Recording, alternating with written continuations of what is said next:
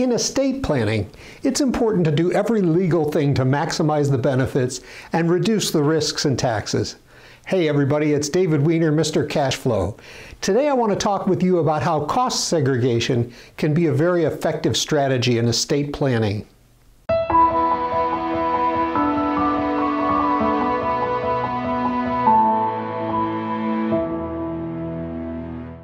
If the grantor of a trust owns a building, their attorney can take a proactive approach by suggesting the owner of the trust performs a cost segregation study.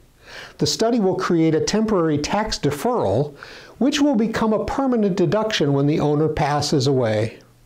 Cost segregation allows an owner or investor in a building to break the components in a building apart and depreciate each one separately rather than all together. This creates shorter class lives for 20 to 30% of the building components. Shorter class lives create a larger depreciation expense, which creates additional cash flow. When real estate is inherited, the heir's new basis in the property received is stepped up to the fair market value of the property on the date of death. It's not based on the book value or based on the original cost basis when purchased by the decedent. Upon the passing of the grantor, there will generally be no depreciation recapture by the Internal Revenue Service. The tax deferral, which will become a permanent tax deduction upon the passing of the building owner, can create additional cash flow that can be used to create a gift for heirs in $15,000 increments without filing a 709 gift tax form. The $15,000 increments can be given to an unlimited number of individuals at any time.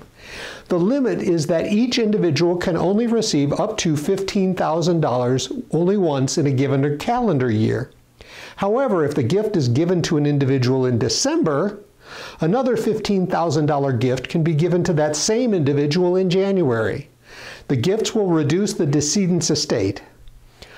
Another often overlooked opportunity is to use the additional cash flow from a cost segregation study to be given without limits to a college or university on behalf of the heir or individual, or be given without limits to a medical facility on behalf of an heir or individual.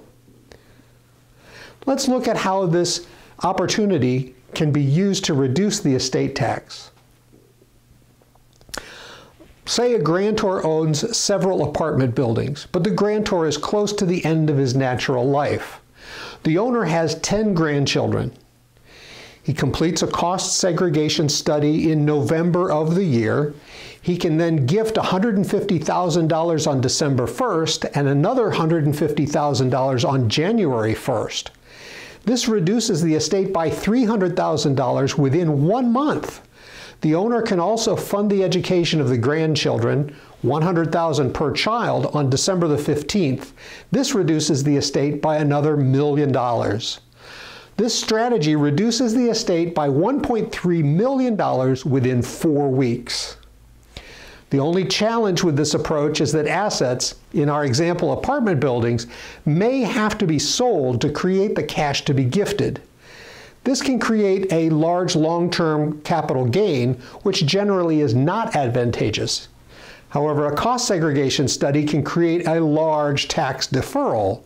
The owner can use the cash, which would have otherwise been paid to the IRS in January, to be used as gifts instead of selling the properties.